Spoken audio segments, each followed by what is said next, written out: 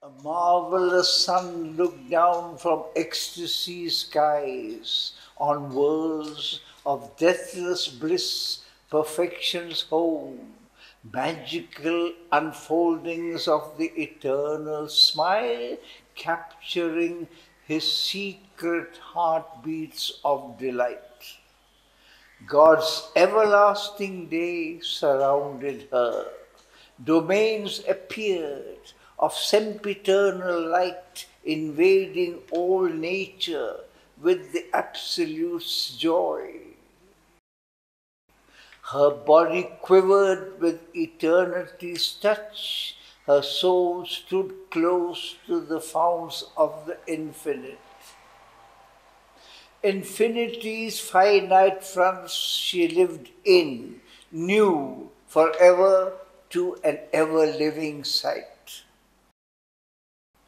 Eternity multiplied its vast self-look, translating its endless mightiness and joy into delight.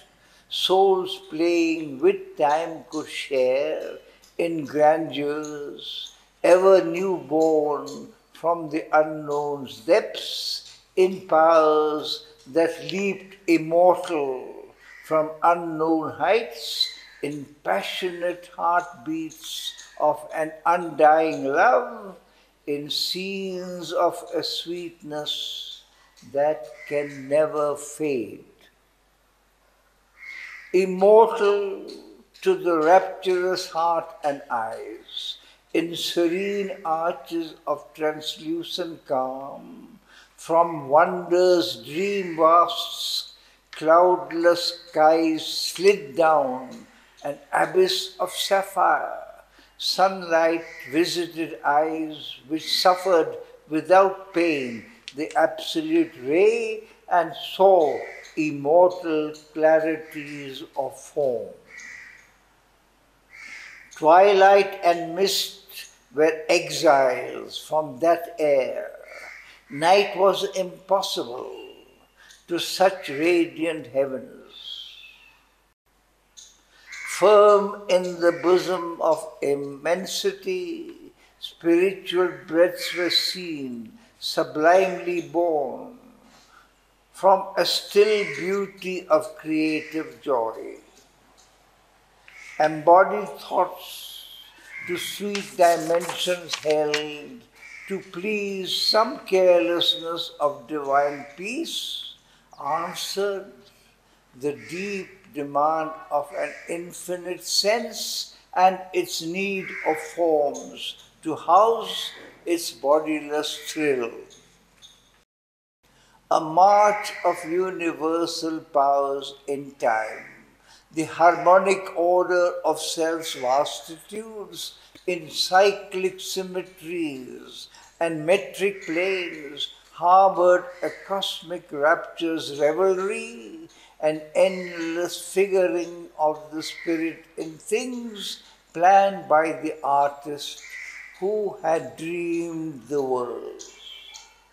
Of all the beauty and the marvel here, of all time's intricate variety, eternity was the substance and the source.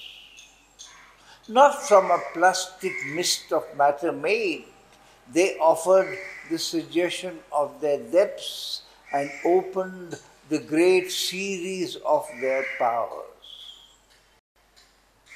Arisen beneath a triple mystic heaven, the seven immortal earths were seen, sublime.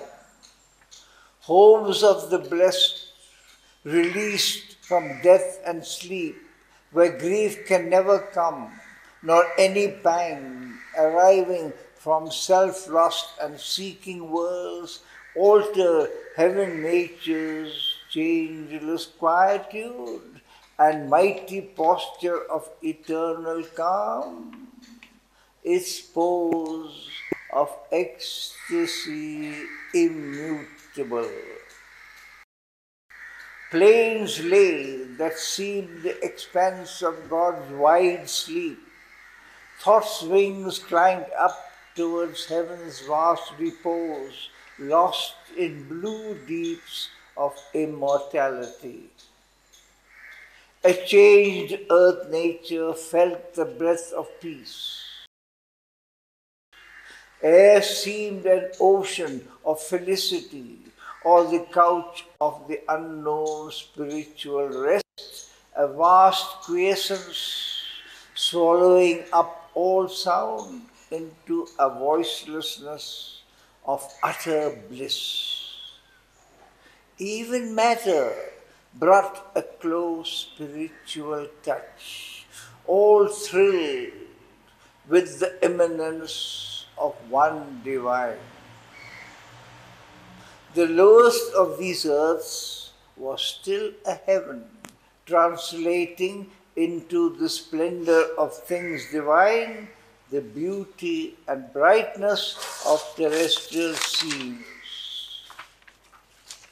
Eternal mountains, ridge on gleaming ridge, whose lines were graved as on a sapphire plate and etched the borders of heaven's lustrous noon, climbed like piled temple stairs, and from their heads of topless meditation, heard below the approach of a blue pilgrim multitude, and listened to a great arriving voice of the wide travel hymn of timeless seas.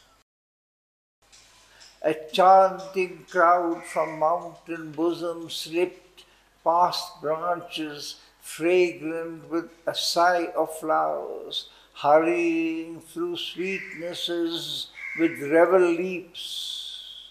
The murmurous rivers of felicity divinely rippled, honey-voiced desires, mingling their sister eddies of delight, then widening to a pace of calm-lipped muse down many glimmered estuaries of dream, went whispering into lakes of liquid peace.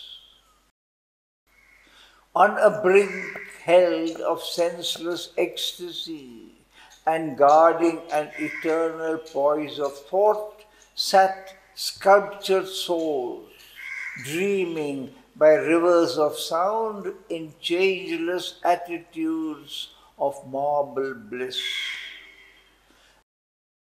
Around her lived the children of God's day in an unspeakable felicity, a happiness never lost, the immortal's ease, and glad eternity's blissful multitude.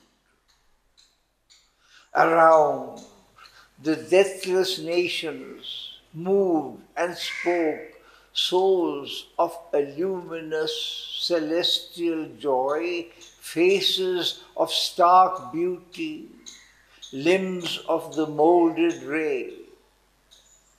In cities, cut like gems of conscious stone, and wonderful pastures, and on gleaming coasts, bright forms were seen, eternity's luminous tribes.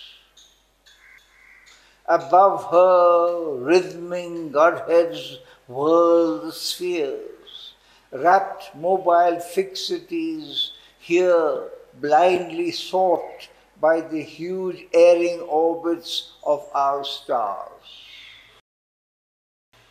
Ecstatic voices smote at hearing's chords. Each movement found a music all its own. Songs thrilled of birds upon unfading boughs, the colors of whose plumage had been caught from the rainbow of imagination's wings. Immortal fragrance packed the quivering breeze. In groves that seemed moved bosoms and trembling depths, the million children of the undying spring bloom, pure unnumbered stars of hued delight, nestling for shelter in their emerald sky. Fairy flower masses looked with laughing eyes. A dancing chaos, an iridescent sea, eternized to heaven's ever-wakeful sight, the crowding petal glow of marble stints which float across the curtained lids of dream. Immortal harmonies filled her listening ear, a great spontaneous utterance of the heights on tightened wings of rhythmic grandeur born, poured from some deep spiritual heart of sound, strange, trembling with the secrets of the gods. A spirit wandered happily in the wind. A spirit brooded in the leaf and stone. The voices of thought-conscious instruments along a living verge of silence strayed, and from some deep, a wordless tongue of things unfathomed, inexpressible, chantings rose, translating into a voice the unknown. A climber on the invisible stair of sound, music not with these few and striving steps aspired, that wander upon transient strings, but changed its ever new, uncounted notes in a passion of unforeseen discovery, and kept its old, unforgotten ecstasies, a growing treasure in the mystic heart. A consciousness that yearned through every cry of unexplored attraction and desire, it found and searched again the unsatisfied deeps, hunting as if in some deep secret heart to find some lost or missed felicity. In those far lapsing symphonies she could hear, breaking through enchantments of the ravished sense, the lyric voyage of a divine soul, midst spume and laughter, tempting with its prow the charm of innocent Circaean isles, adventures without danger beautiful in lands where siren wonder sings its lyres from rhythmic rocks in ever foaming seas. In the harmony of an original sight delivered from our limiting ray of thought and the reluctance of our blinded hearts to embrace the Godhead in whatever guise. She saw all nature marvelous without fault. Invaded by beauty's universal revel, her being's fibre reached out vibrating and claimed deep union with its outer cells, and on the heart's chords made pure to seize all tones, heaven's subtleties of touch, unwearying, forced more vivid raptures than earth's life can bear. What would be suffering here was fiery bliss.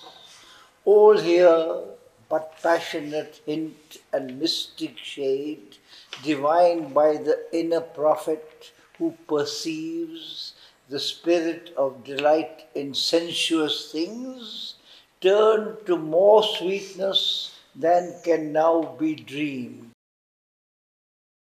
The mighty signs of which earth fears the stress, trembling because she cannot understand and must keep obscure in forms strange and sublime, where here the first lexicon of an infinite mind, translating the language of eternal bliss.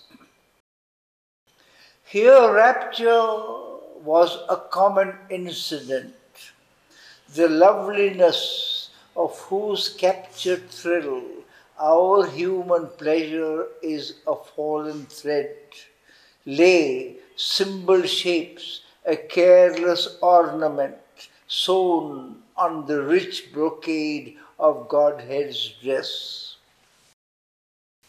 Things fashioned where the imaged homes where mind arrived to fathom a deep physical joy. The heart was a torch lit from infinity. The limbs were trembling densities of soul. These were the first domains, the outer courts, immense but least in range and least in price, the slightest ecstasies of the undying gods. Higher her swing of vision swept anew, admitted through large sapphire opening gates into the wideness of a light beyond.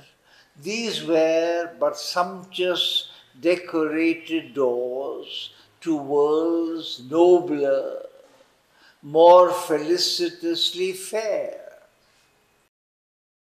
Endless aspired the climbing of those heavens.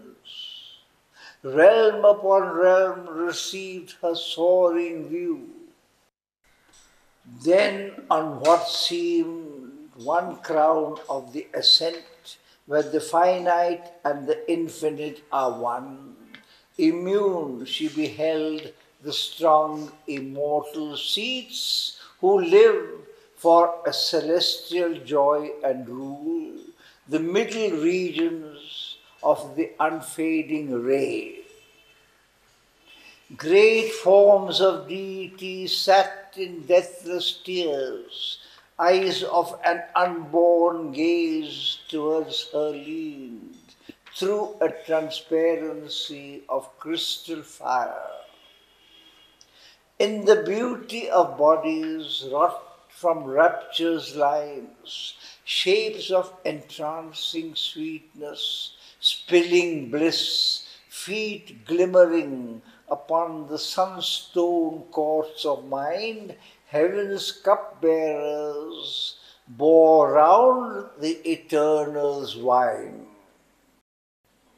A tangle of bright bodies of moved souls, tracing the close and intertwined delight, the harmonious thread of lives forever joined in the passionate oneness of a mystic joy, as if sunbeams made living and divine, the golden bosom Apsara goddesses in groves flooded from an argent disk of bliss that floated through a luminous sapphire dream in a cloud of raiment lit with golden limbs and gleaming footfalls, treading fairy swords, virgin motions of bacchant innocences who know their riot for a dance of God.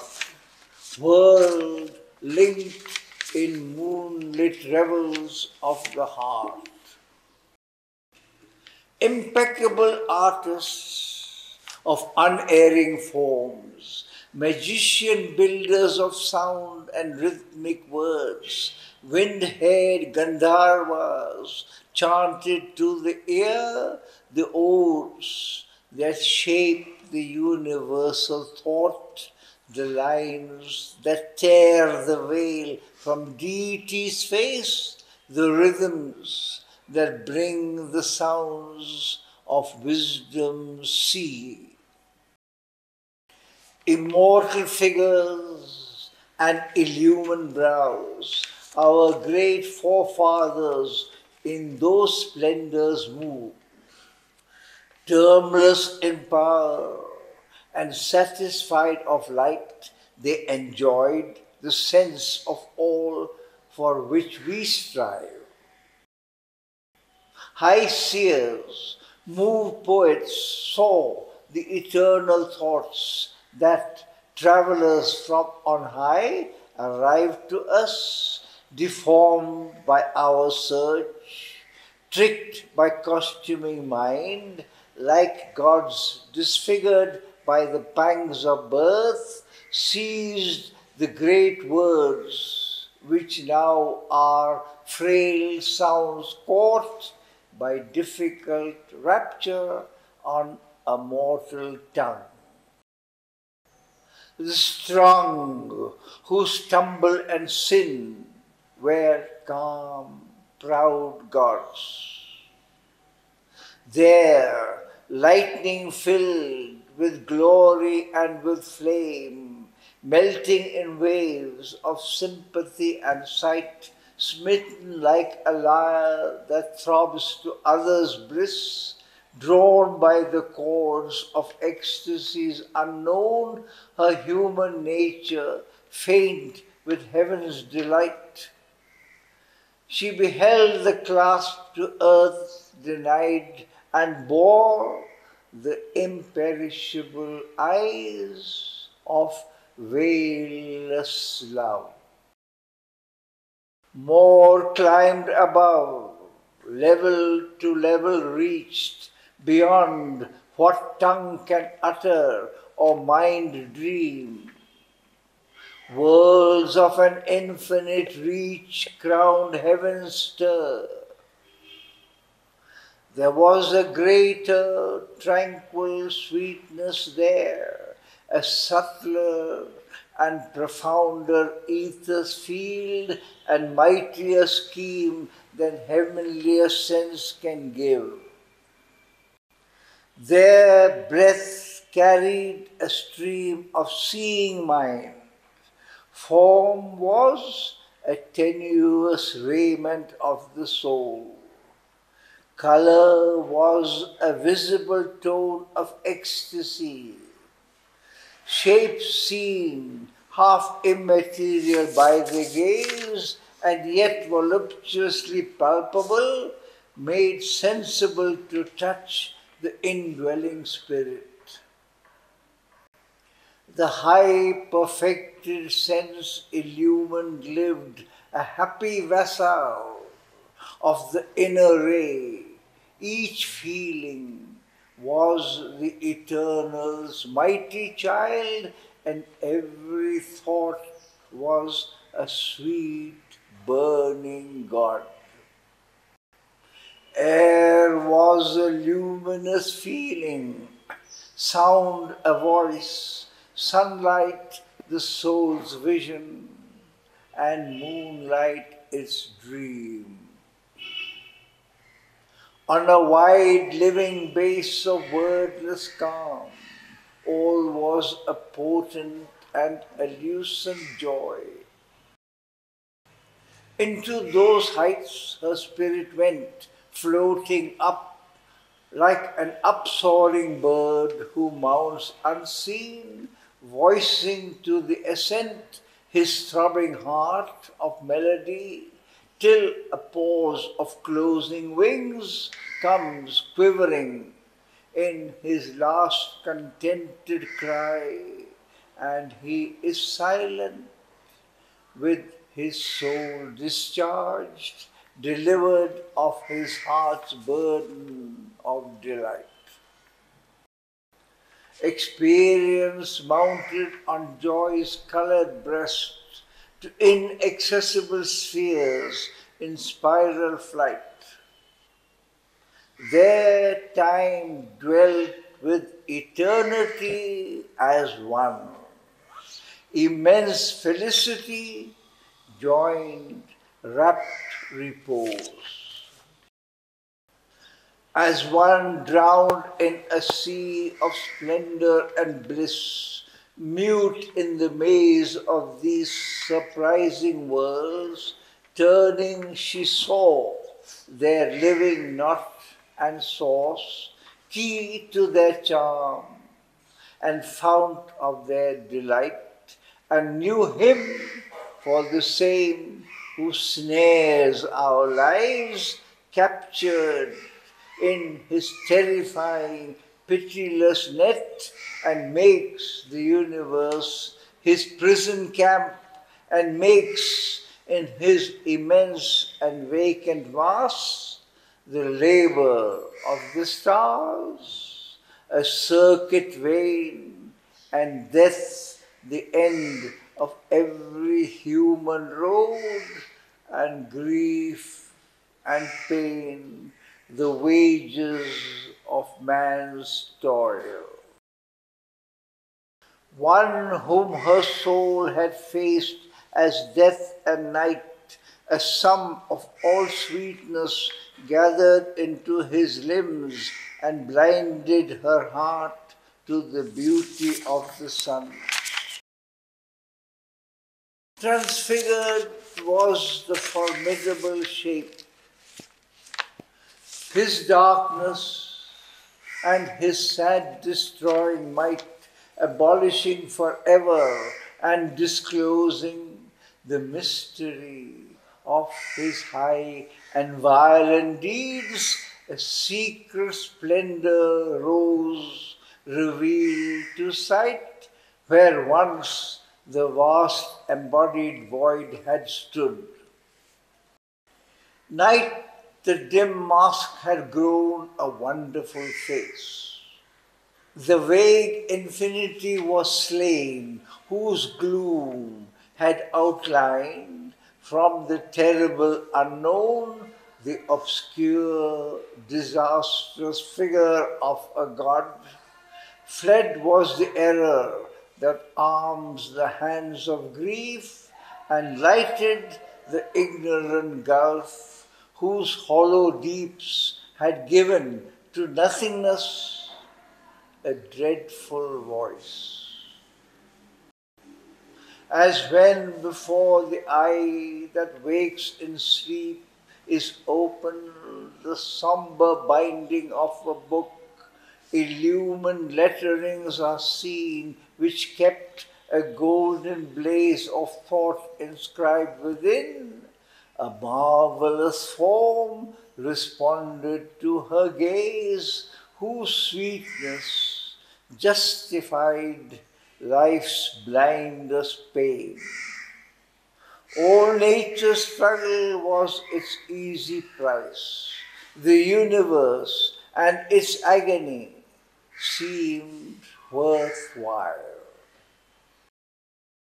As if the choric calyx of a flower, aerial, visible on music's waves, a lotus of light-petaled ecstasy took shape out of the tremulous heart of things.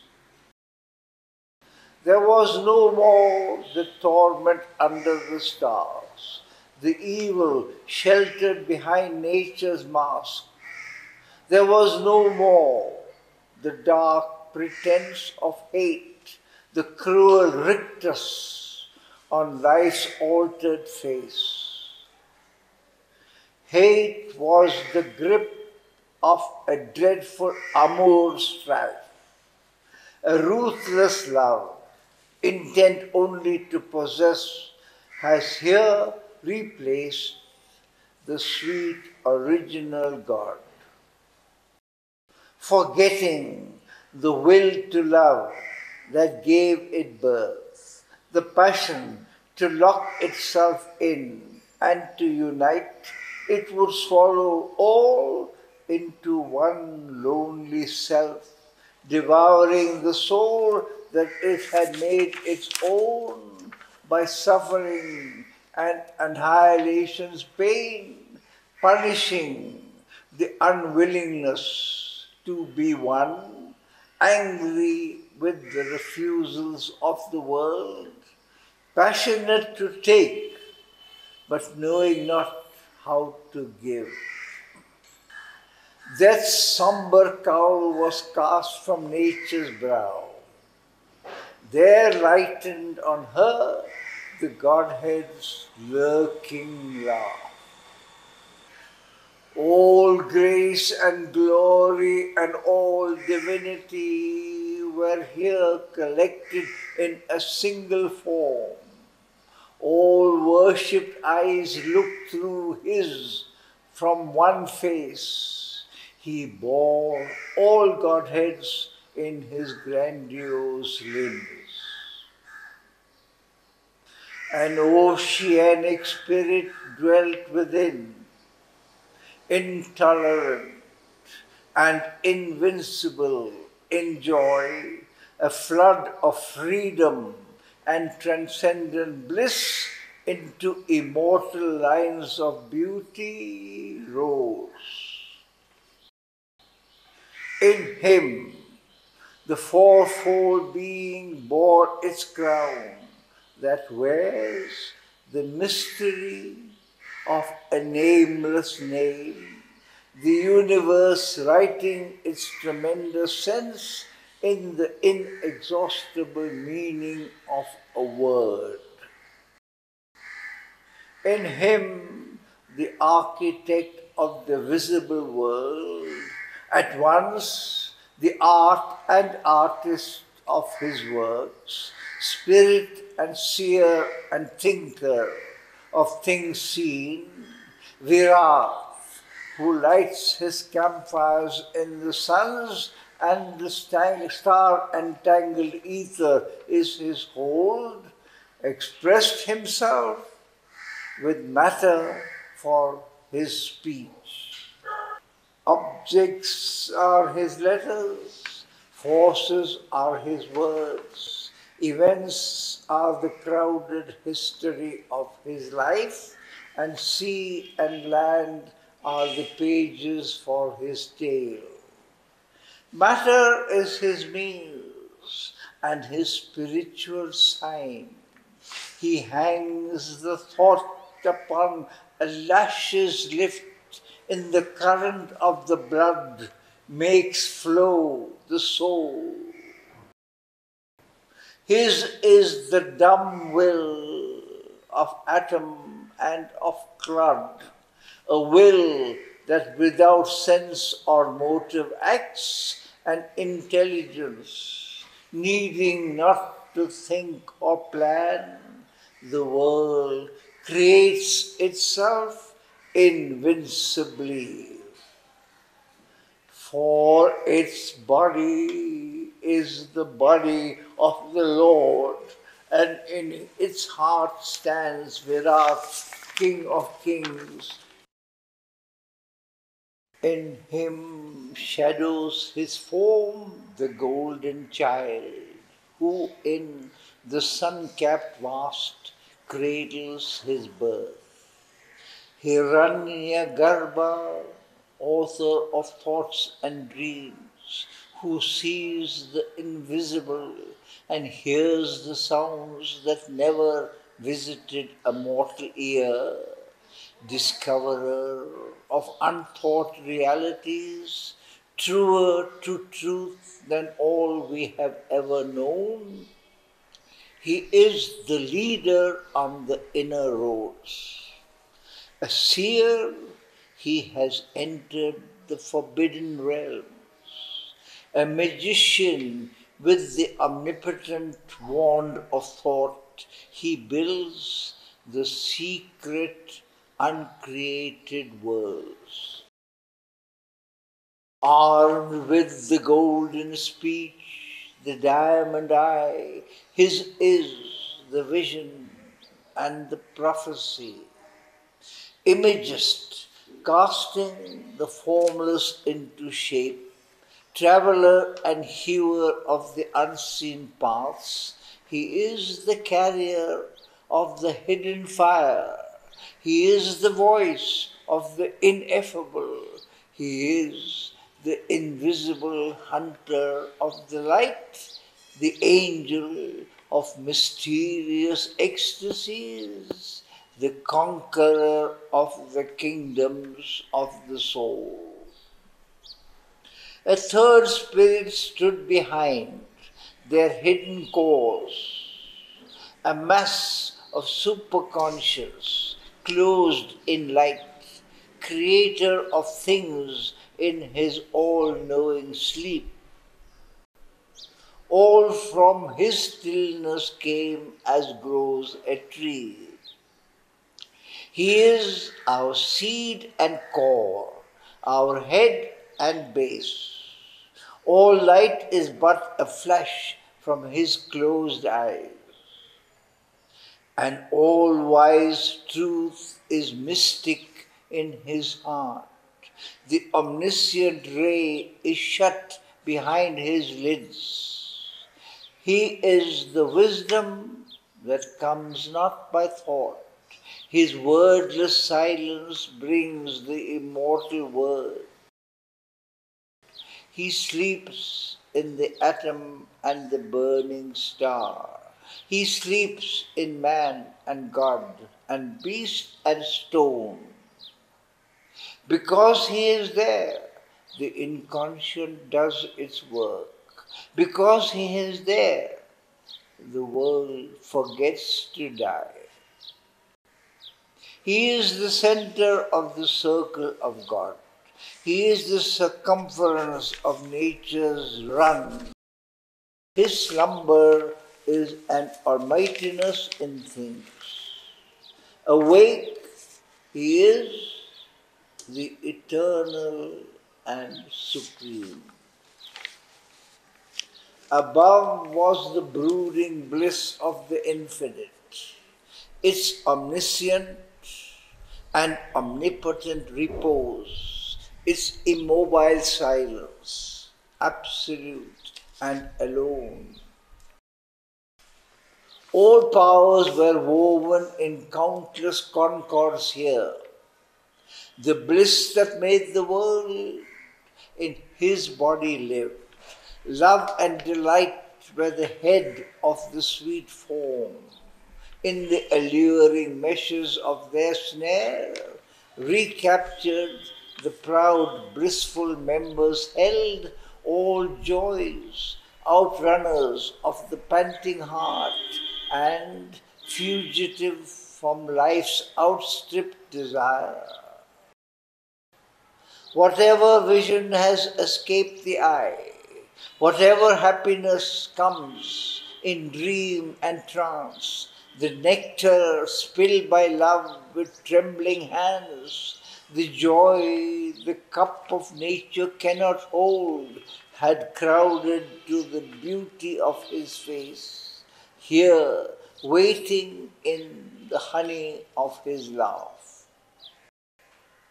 Things hidden by the silence of the hours, the ideas that find no voice on living lips, the soul's pregnant meeting with infinity had come to birth in him and taken fire.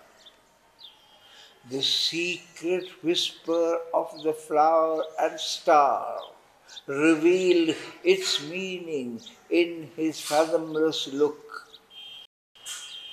His lips curved eloquent like a rose of dawn. His smile that played with the wonder of the mind and stayed in the heart when it had left his mouth, glimmered with the radiance of the morning star, gemming the wide discovery of heaven. His gaze was the regard of eternity.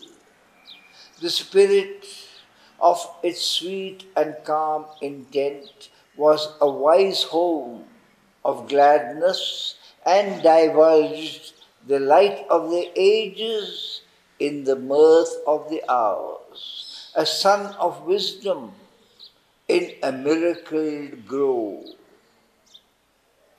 In the orchestral largeness of his mind, all contrary seekings, their close kinship knew, rich-hearted, wonderful, to each other, met in the mutual marveling of their myriad notes, and dwelt like brothers of one family who had found their common and mysterious home.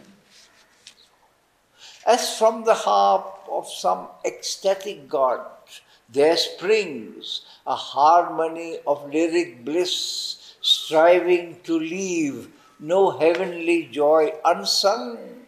Such was the life in that embodied light. He seemed the wideness of a boundless sky. He seemed the passion of a sorrowless earth. He seemed the burning of a worldwide sun. Two looked upon each other, soul saw soul. Then, like an anthem from the heart's loosened cave, a voice soared up whose magic sound could turn the poignant weeping of the earth to sobs of rapture and her cry to spirit sung.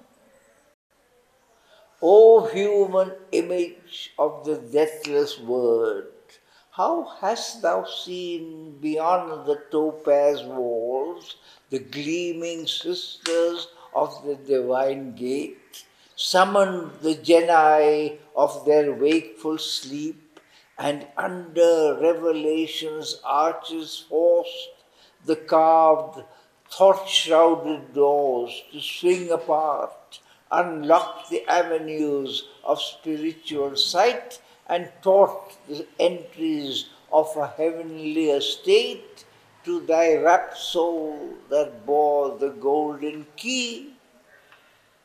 In thee, the secret sight, man's blindness missed, has opened its view past time, my chariot course, and death, my tunnel which I drive through life to reach my unseen distances of bliss.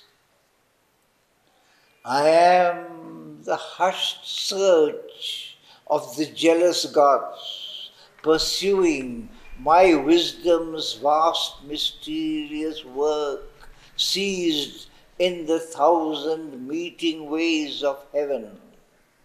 I am the beauty of the unveiled ray, drawing through the deep roads of the infinite night, the unconquerable pilgrim soul of earth beneath the flaring torches of the stars. I am the inviolable ecstasy. They who have looked on me shall grieve no more. The eyes that live in night shall see my form. On the pale shores of foaming steely straits that flow beneath a grey tormented sky, two powers from one original ecstasy born pace near but parted in the life of man. One leans to earth, the other yearns to the skies. Heaven in its rapture dreams of perfect earth. Earth in her sorrow dreams of perfect heaven. The two, longing to join, yet walk apart, idly divided by their vain conceits. They are kept from their oneness by enchanted fears. Sundered mysteriously by miles of thought, they gaze across the silent gulfs of sleep.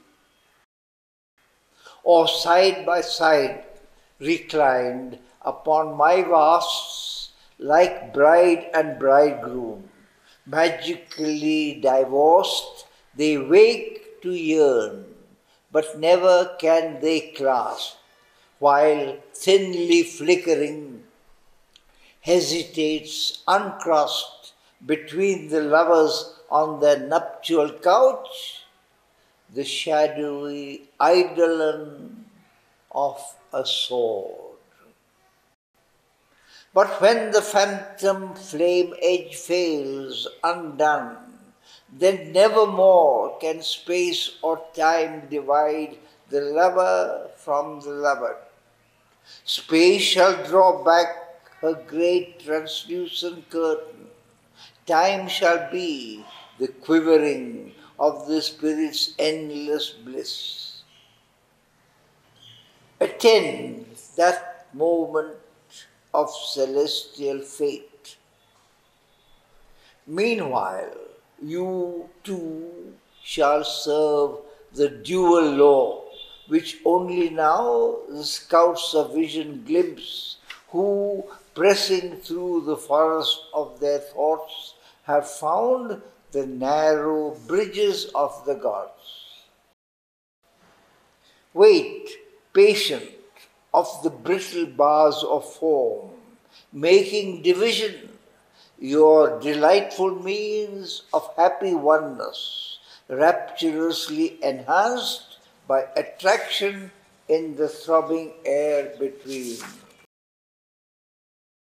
Yet if thou wouldst abandon the vexed world, careless of the dark mode of things below, tread down the isthmus, overleap the flood, cancel thy contract with the laboring force, renounce the tie that joins thee to earth kind, cast off thy sympathy with mortal hearts. Arise, vindicate thy spirit's conquered right, relinquishing thy charge of transient breath under the cold gaze of the indifferent stars, leaving thy borrowed body on the sod, ascend, O soul, into thy blissful home. Here in the playground of the eternal child, or in domains the wise immortals tread, roam with thy comrade splendor under skies spiritual, lit by an unsetting sun, as Godheads live who care not for the world and share not in the toil of nature's powers. Absorbed in their self-ecstasy they dwell, cast off the ambiguous myth of earth's desire, O immortal, to felicity arise. On Savitri listening in her tranquil heart to the harmony of the ensnaring voice, a joy exceeding earth's and heaven's poured down, the bliss of unknown eternity, a rapture from some waiting infinite. A smile came rippling out in her wide eyes, its confident felicity's messenger, as if the first beam of the morning sun rippled along two vacant lotus pools. O besetter of man's soul with life and death, and the world's pleasure and pain, and day and night, tempting his heart with the far lure of heaven, testing his strength with the close touch of hell, I climb not to thy everlasting day, even as I have shunned thy eternal night. For me, who turn not from thy terrestrial way, give back the other self my nature asks. Thy spaces need him not to help their joy. Earth needs his beautiful spirit, made by thee to fling delight down like a net of gold. Earth is the chosen place of mightier souls. Earth is the heroic spirit's battlefield, the forge where the archmason shapes his works. Thy servitudes on earth are greater, King, than all the glorious liberties of heaven. The heavens were once to me my natural home.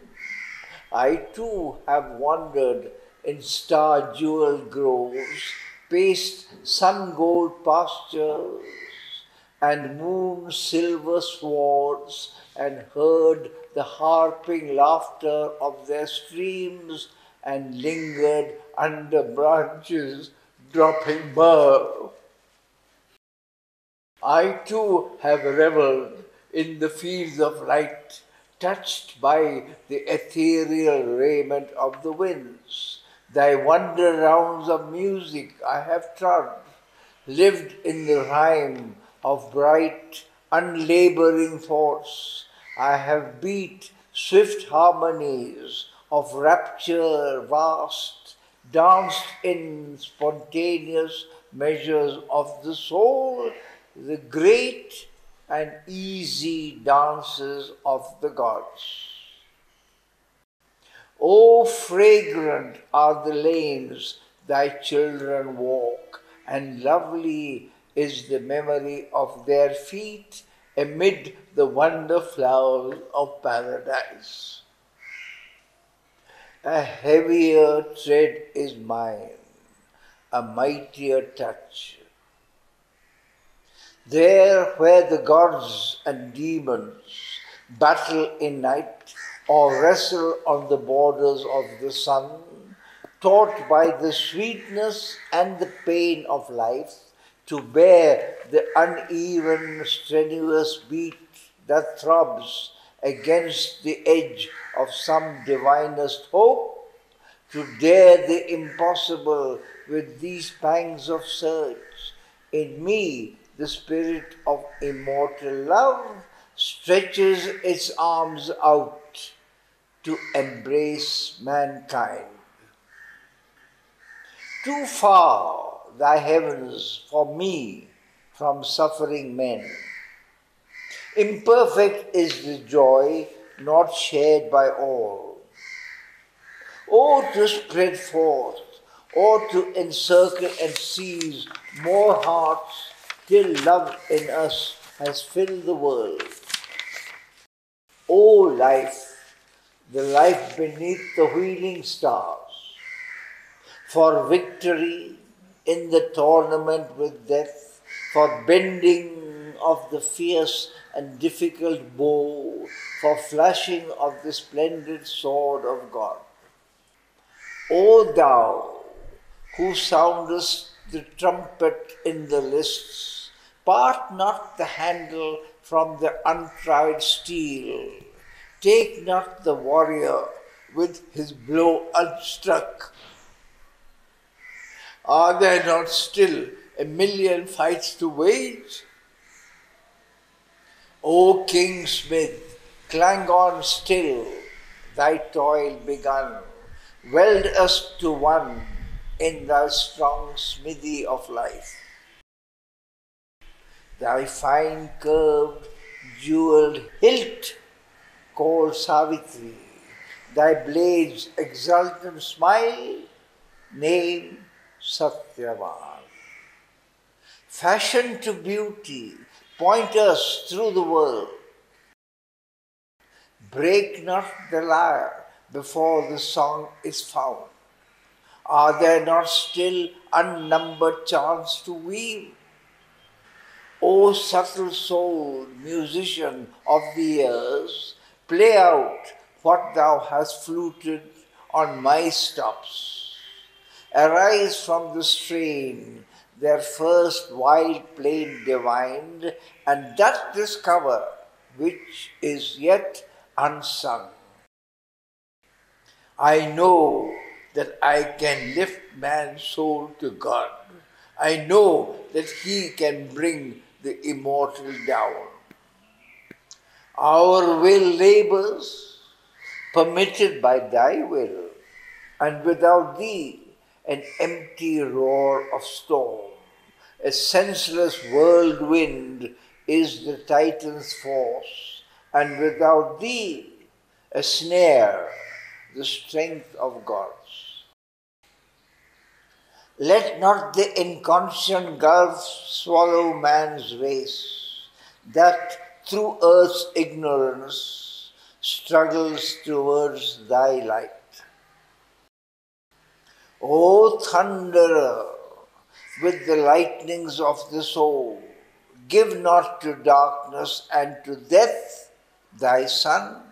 Achieve Thy wisdom's hidden firm decree and the mandate of Thy secret worldwide love.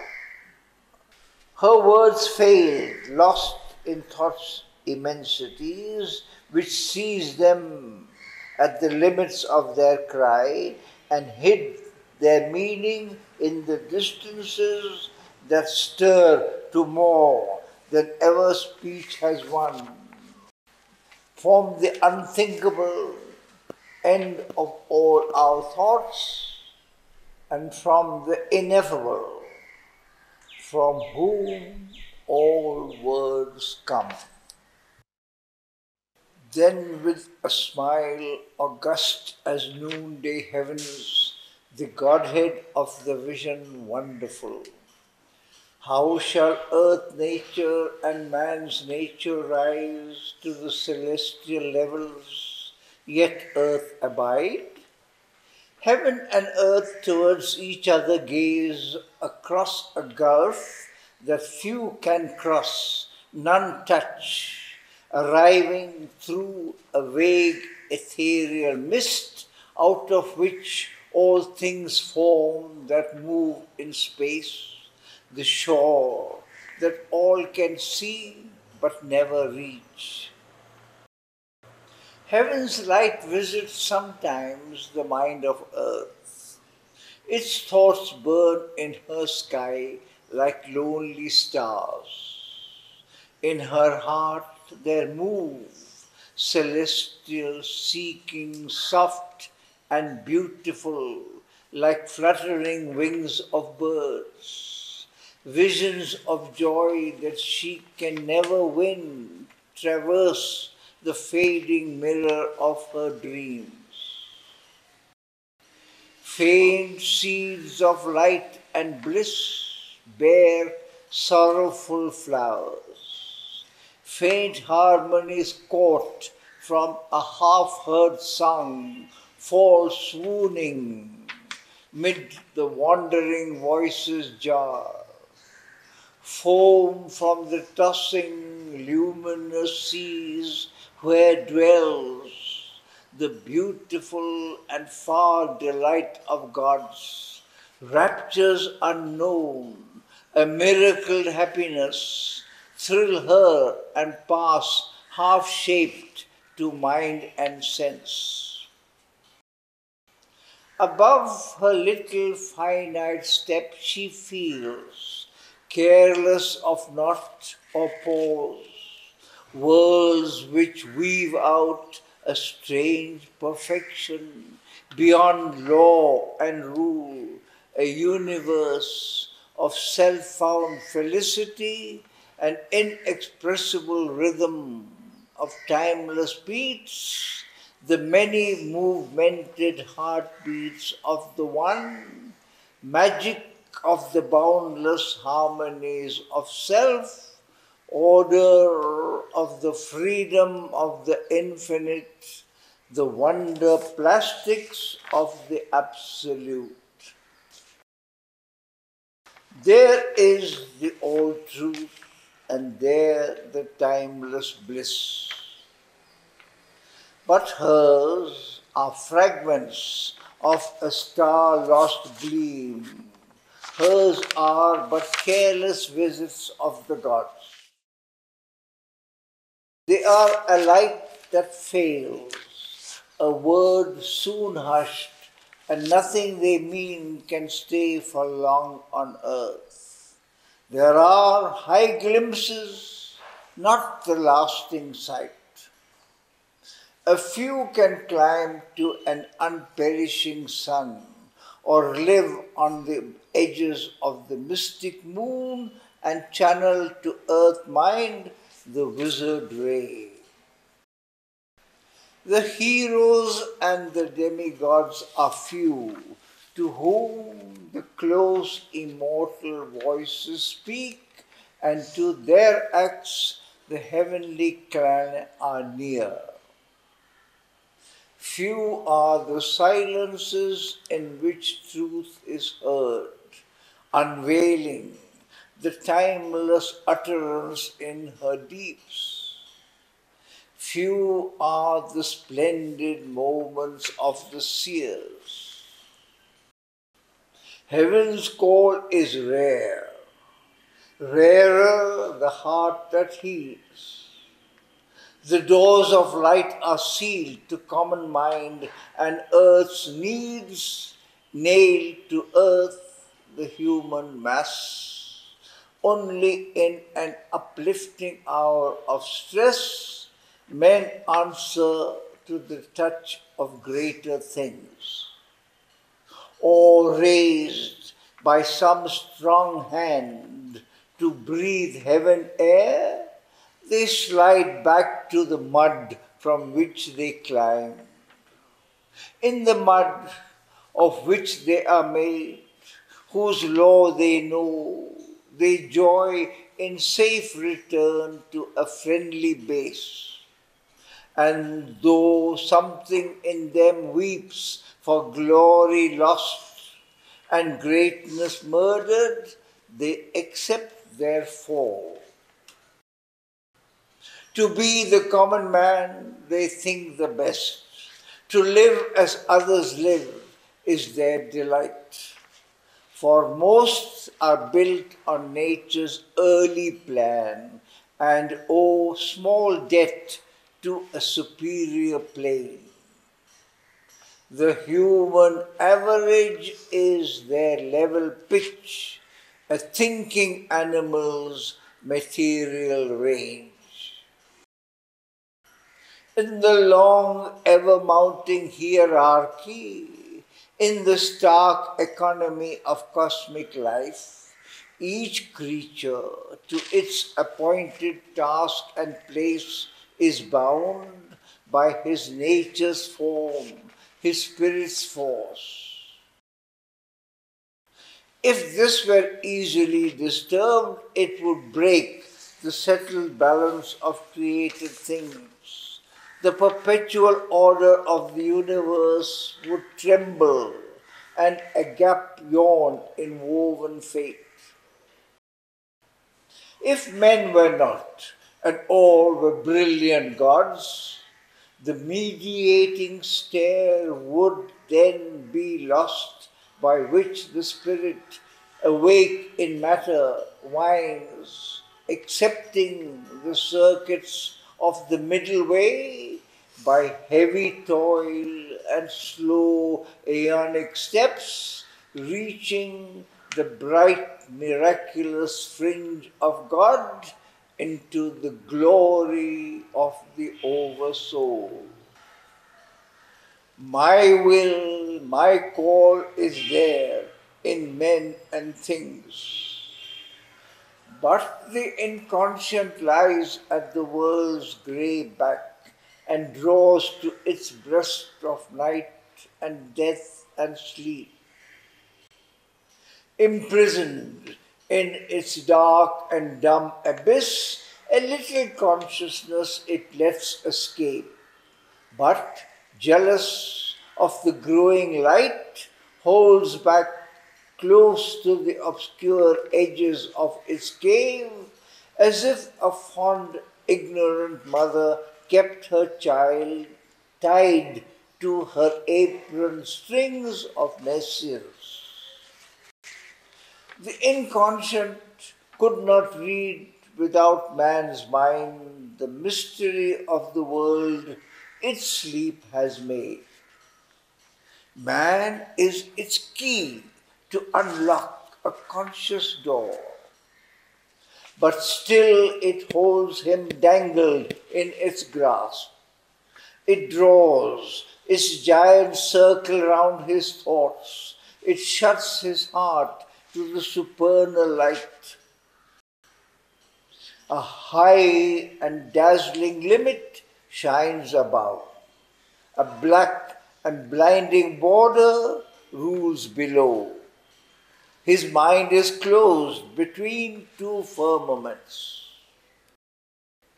He seeks, through words and images, the truth, and poring on surfaces and brute outsides, or dipping conscious feet in shallow seas, even his knowledge is an ignorance. He is barred out from his own inner depths. He cannot look on the face of the unknown. How shall he see with the omniscience eyes?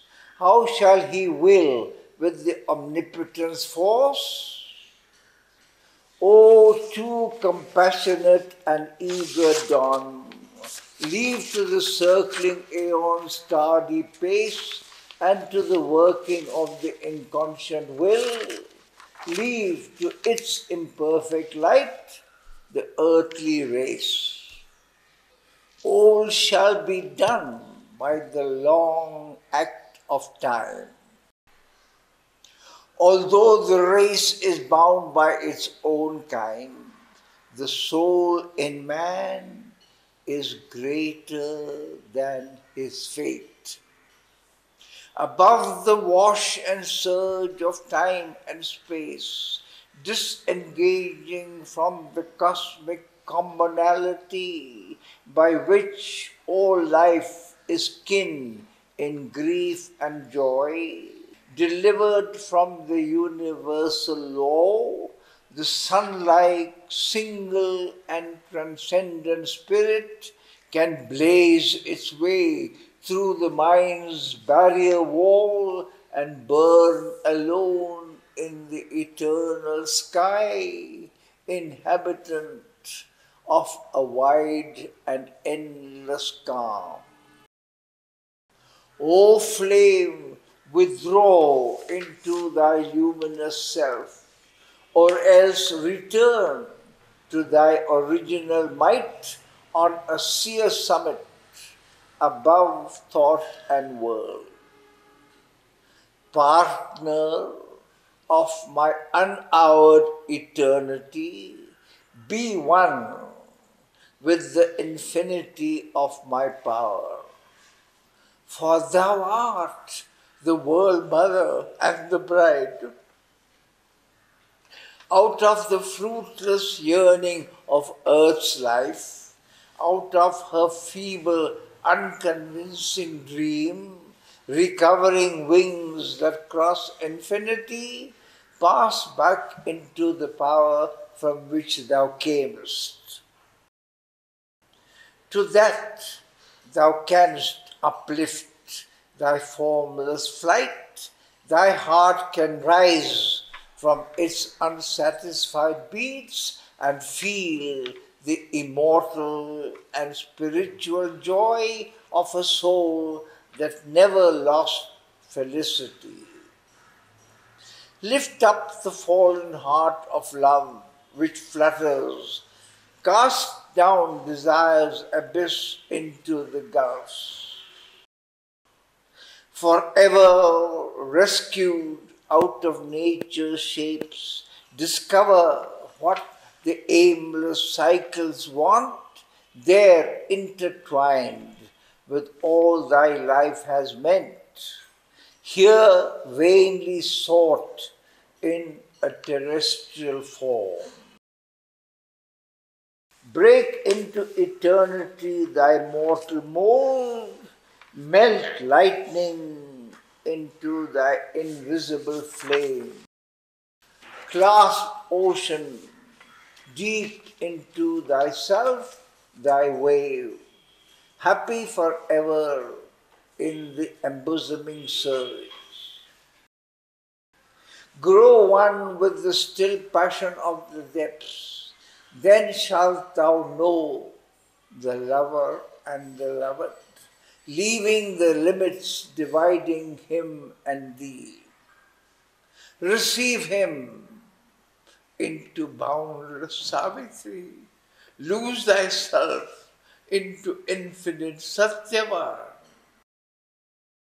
O miracle, where thou beganest, there cease. But Savitri answered to the radiant God, in vain thou tempt'st with solitary bliss two spirits saved out of a suffering world. My soul and his indissolubly linked in the one task for which our lives were born, to raise the world to God in deathless light, to bring God down to the world on earth we came, to change the earthly life to life divine.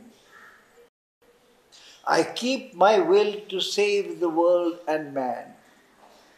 Even the charm of thy alluring voice, O blissful Godhead, cannot seize and snare. I sacrifice not earth to happier worlds, because there dwelt the Eternal's vast idea and his dynamic will in men and things. So only could the enormous scene begin. Whence came this profitless wilderness of stars, this mighty barren wheeling of the suns?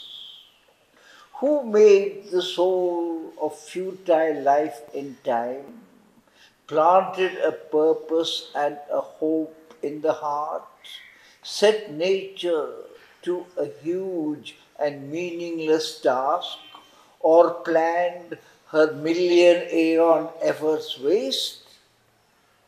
What force condemned to birth and death and tears these conscious creatures crawling on the globe? If earth can look up to the light of heaven and hear an answer to her lonely cry, not vain their meeting, nor heaven's touch a snare. If thou and I are true, the world is true.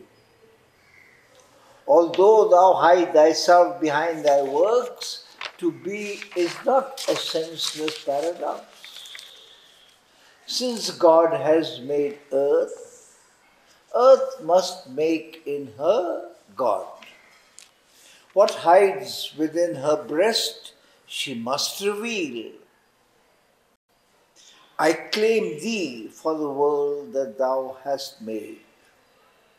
If man lives bound by his humanity, if he is tied forever to his pain, let a greater being then arise from man, the superhuman with the eternal mate and the immortal shine through earthly forms. Else were creation vain and this great world a nothing that in time's moment seems to be. But I have seen through the insentient mask, I have felt a secret spirit stir in things carrying the body of the growing God. It looks through veiling forms at veilless truth. It pushes back the curtain of the gods. It climbs towards its own eternity. But the God answered to the woman's heart, O living power of the incarnate Word, all that the Spirit has dreamed, thou canst create. Thou art the force by which I made the world. Thou art my vision and my will and voice. But knowledge too is thine. The word plan thou knowest, and the tardy process of the pace of time. In the impetuous drive of thy heart of flame, in thy passion to deliver man and earth, indignant at the impediments of time and the slow evolution sluggard steps, lead not the spirit in an ignorant world to dare too soon the adventure of the light, pushing the bound and slumbering God in man, awakened mid the ineffable silences into endless vistas of the unknown and unseen, across the last confines of the limiting mind and the superconscious perilous borderline, into the danger of the infinite. But if thou wilt not wait for time and God, do then thy work and force thy will on fate. As I have taken from thee my load of night, and taken from thee my twilight's doubts and dreams, so now I take my light of utter day. These are my symbol kingdoms, but not here can the great choice be made that fixes fate or uttered the sanction of the voice supreme. Arise upon a ladder of greater worlds to the infinity where no world can be.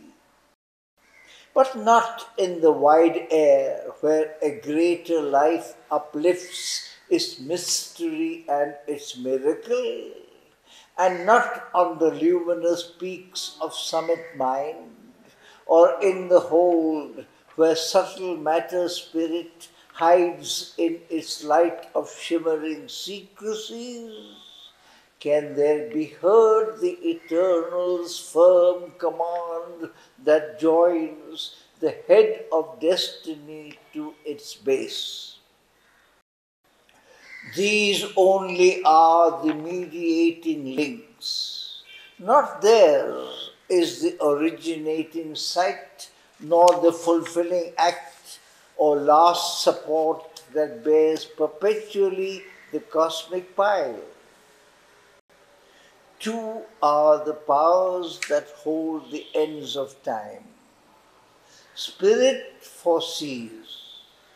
Matter unfolds its thought, the dumb executor of God's decrees, omitting no iota and no dot, agent unquestioning, inconscient, stark, evolving inevitably a charged content, intention of his force in time and space, inanimate beings and inanimate things. Immutably it fulfills its ordered task. It cancels not a tittle of things done. Unswerving from the oracular command, it alters not the steps of the unseen. If thou must indeed deliver man and earth on the spiritual heights, look down on life. Discover the truth of God and man and world, then do thy work, knowing and seeing all. Ascend, O soul, into thy timeless self. Choose destiny's curve and stamp thy will on time. He ended upon the failing sound. A power went forth that shook the founder's spheres and loosed the stakes that hold the tents of form. absolved from vision's grip and the folds of thought, wrapped from her sense like disappearing scenes in the stupendous theatre of space, the heaven worlds vanished in spiritual light.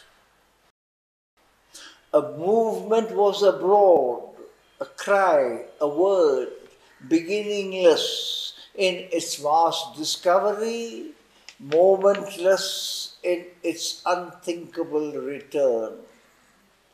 Coiled in calm seas, she heard the eternal thought rhythming itself abroad unutterably in spaceless orbits and on timeless roads.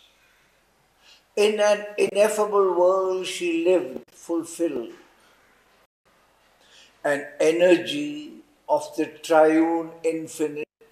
In a measureless reality she dwelt, a rapture and a being and a force, a linked and myriad motion plenitude, a virgin unity, a luminous spouse, housing a multitudinous embrace, to marry all in God's immense delight, bearing the eternity of every spirit, bearing the burden of universal love, a wonderful mother of unnumbered souls.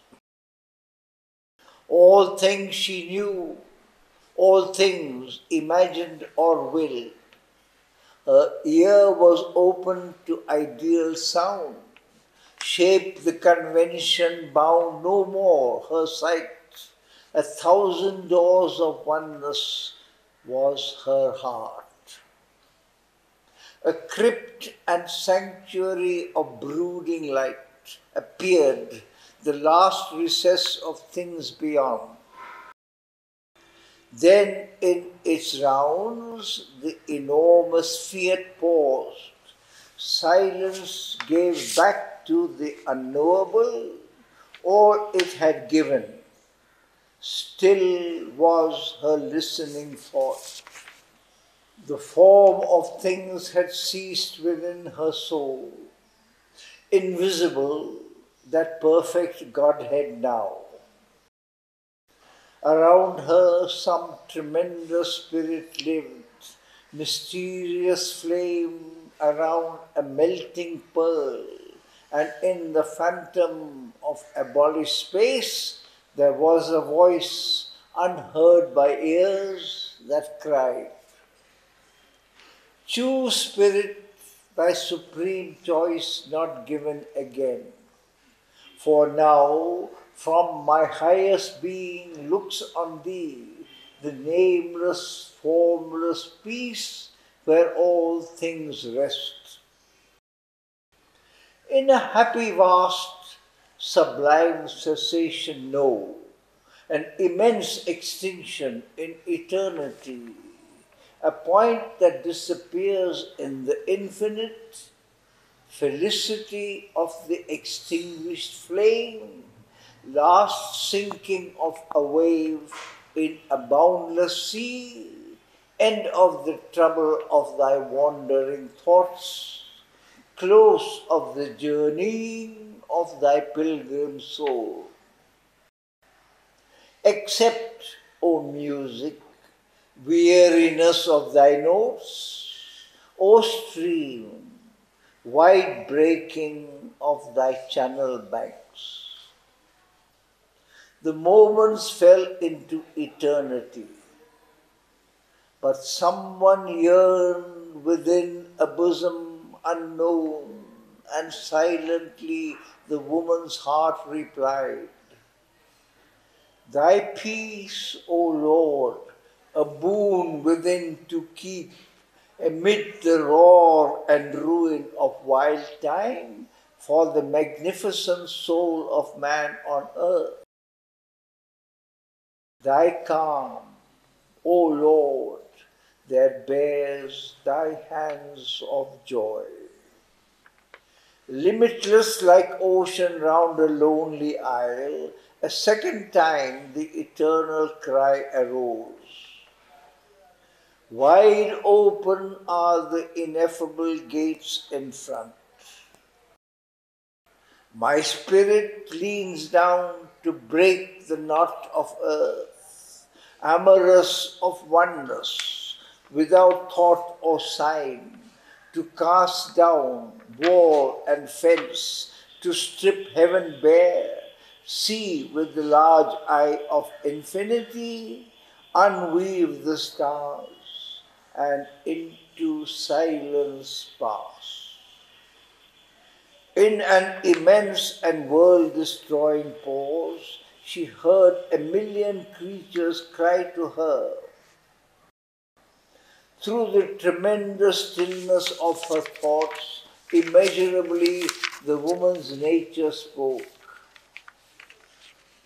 Thy oneness, Lord, in many approaching hearts, my sweet infinity of thy numberless souls, mightily retreating like a sea in ebb, a third time swelled the great admonishing call. I spread abroad the refuge of my wings. Out of its incommunicable deeps, my power looks forth of mightiest splendor, stilled into its majesty of sleep, withdrawn above the dreadful whirlings of the world. A sob of things was answer to the voice, and passionately the woman's heart replied. Thy energy, Lord, to seize on woman and man, to take all things and creatures in their grief and gather them into a mother's arms, solemn and distant like a seraph's lamp. A last great time the warning sound was heard. I open the wide eye of solitude to uncover the voiceless rapture of my bliss, where in a pure and exquisite hush it lies, motionless in its slumber of ecstasy, resting from the sweet madness of the dance, out of whose beat the throb of hearts was born, breaking the silence with appeal and cry, a hymn of adoration, tireless climbed, a music beat of winged, uniting souls, and all the woman yearningly replied.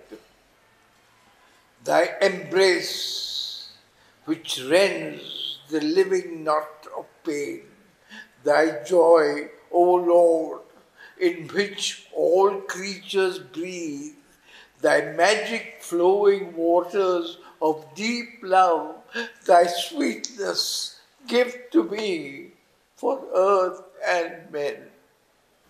Then after silence, a still blissful cry began, such as arose from the infinite when the first whisperings of a strange delight imagined in its deep the joy to seek, the passion to discover and to touch, the enamored laugh that rhymed the chanting words.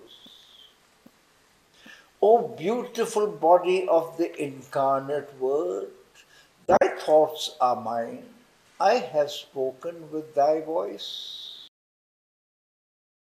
My will is thine. What thou hast chosen, I choose. All thou hast asked, I give to earth and men. All shall be written out in destiny's book by my trustee of thought and plan and act, the executor of my will, eternal time.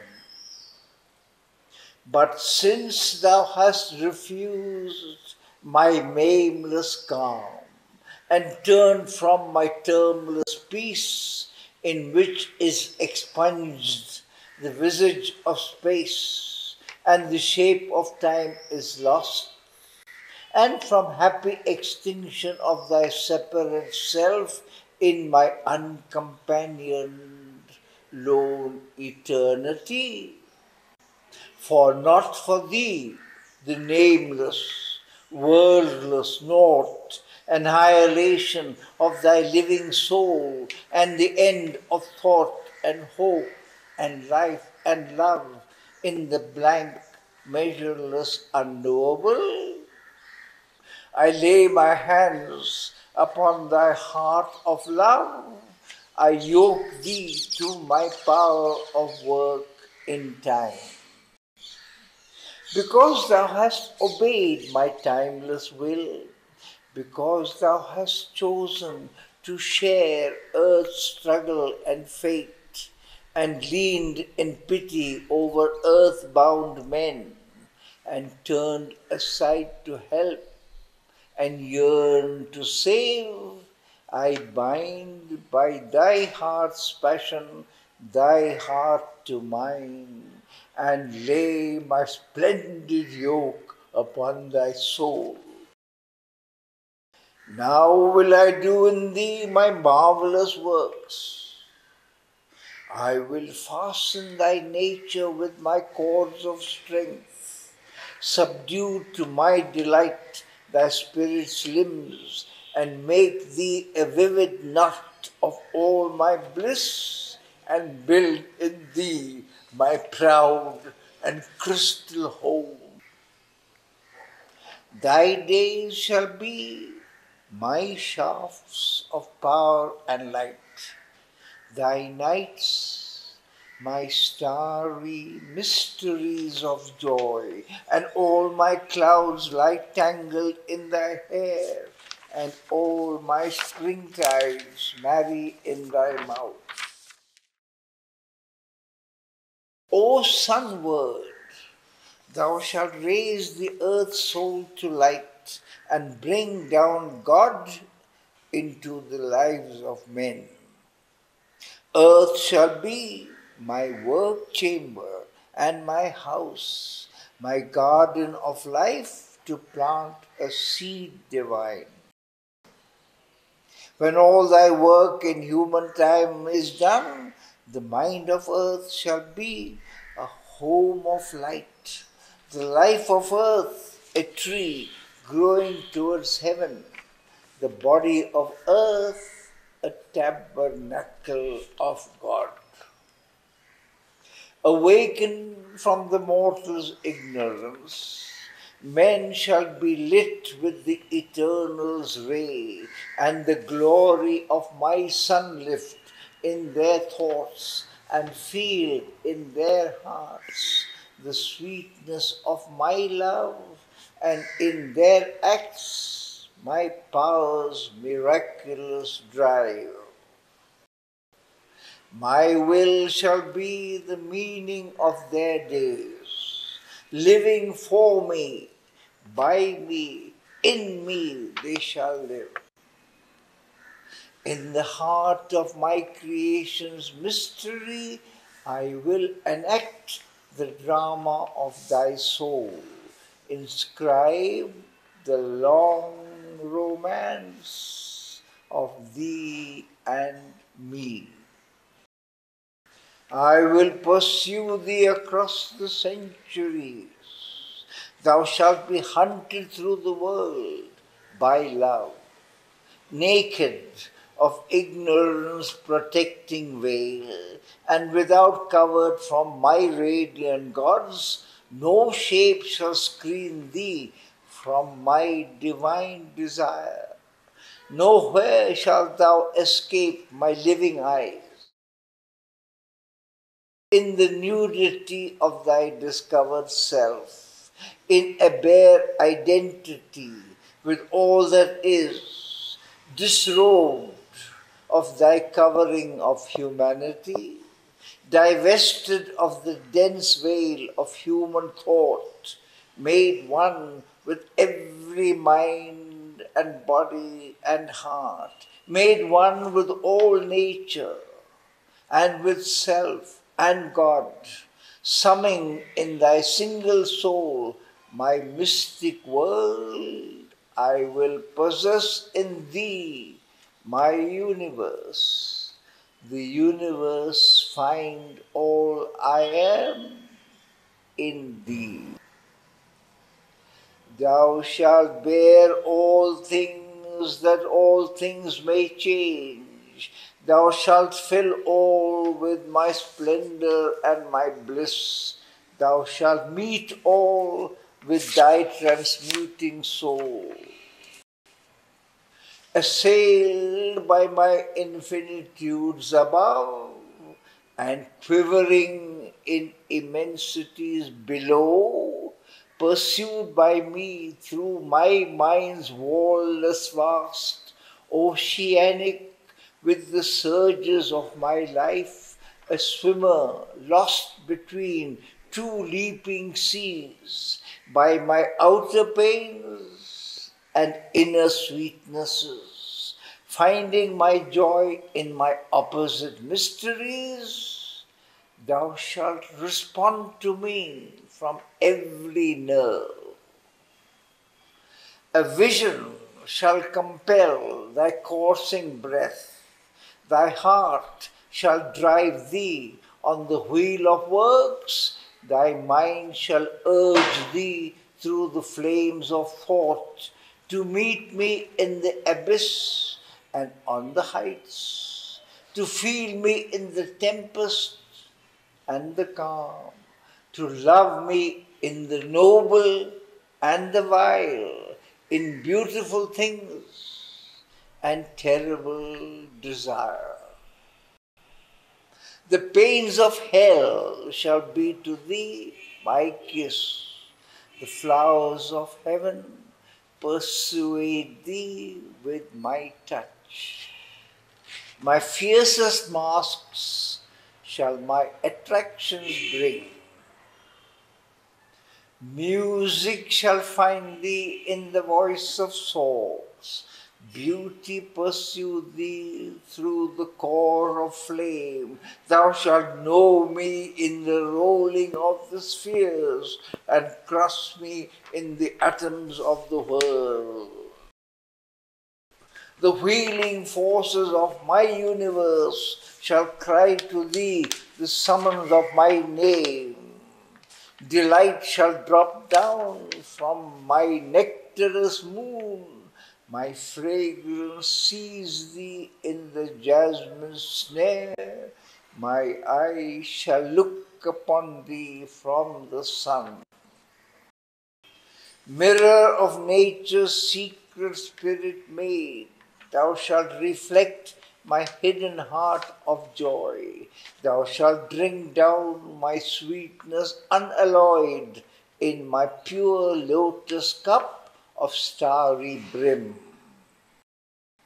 My dreadful hands laid on thy bosom shall force thy being, bathed in fiercest longing streams.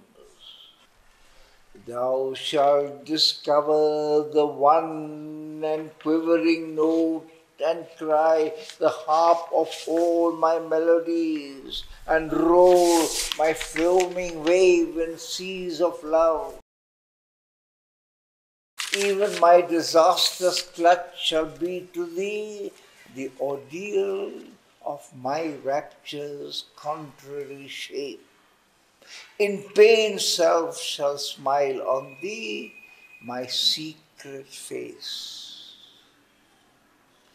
Thou shalt bear my ruthless beauty unabridged amid the world's intolerable wrongs, trampled by the violent misdeeds of time, cry out to the ecstasy of my rapture's touch. All beings shall be to thy life my emissaries. drawn to me on the bosom of thy friend, compelled to meet me in thy enemy's eyes. My creatures shall demand me from thy heart. Thou shalt not shrink from any brother's soul. Thou shalt be attracted helplessly to all. Men seeing thee shall feel my hands of joy. In sorrow's pangs feel steps of the world's delight. Their life experience its tumultuous shock in the mutual craving of two opposites. Hearts touched by thy love shall answer to my call. Discover the ancient music of the spheres in the revealing accents of thy voice, and nearer draw to me because thou art. Enamored of thy spirit's loveliness, they shall embrace my body in thy soul. Here in thy life, the beauty of my laugh, know the thrill bliss with which I made the world. All that thou hast shall be for others' bliss. All that thou art shall to my hands belong.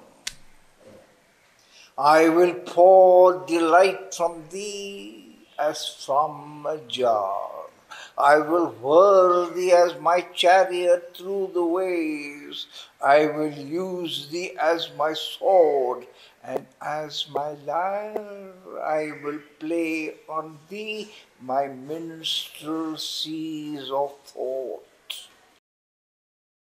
And when thou art vibrant with all ecstasy, and when thou livest one spirit with all things, then will I spare thee not my living fires, but make thee a channel for my timeless force. My hidden presence led thee unknowing on from thy beginning in earth's voiceless bosom, through life and pain and time and will and death, through outer shocks and inner silences, along the mystic roads of space and time, to the experience which all nature hides. Who hunts and seizes me, my captive grows. This shalt thou henceforth learn from thy heartbeats. Forever love, O beautiful slave of God. O lasso of my rapture's widening noose, become my cord of universal love. The spirit ensnared by thee, forced to delight of creation's oneness, sweet and fathomless, compelled to embrace my myriad unities and all my endless forms and divine souls. O mind, grow full of the eternal's peace. O word, cry out the immortal litany. Built is the golden tower, the flame child born. Descend to life with him thy heart desires. O Satyavan, O luminous Savitri, I sent you forth of old beneath the stars, a dual power of God in an ignorant world, in a hedged creation, shut from limitless self, bringing down God to the insentient globe, lifting earth beings to immortality. In the world of my knowledge and my ignorance, where God is unseen and only is heard a name, and knowledge is trapped in the boundaries of mind, and life is hauled in the drag net of desire, and matter hides the soul from its own sight, you are my force at work to uplift earth's fate, myself that moves up the immense incline between the extremes of the spirit's night and day. He is my soul that climbs from nascent night through life and mind and supernature's vast to the supernal light of timelessness, and my eternity hid in moving time, and my boundlessness cut by the curve of space. It climbs to the greatness it has left behind and to the beauty and joy from which it fell, to the closeness and sweetness of all things divine, to light without bounds and life illimitable, taste of the depths of the ineffable's bliss, touch of the immortal and the infinite. He is my soul that gropes out of the beast to reach humanity's heights of lucent thought and the vicinity of truth sublime. He is the Godhead growing in human lives and in the body of earth beings' forms. He is the soul of man climbing to God in nature's surge out of earth's ignorance. O Savitri, thou art my spirit's power, the revealing voice of my immortal word, the face of truth upon the roads of time, pointing to the souls of men, the routes to God.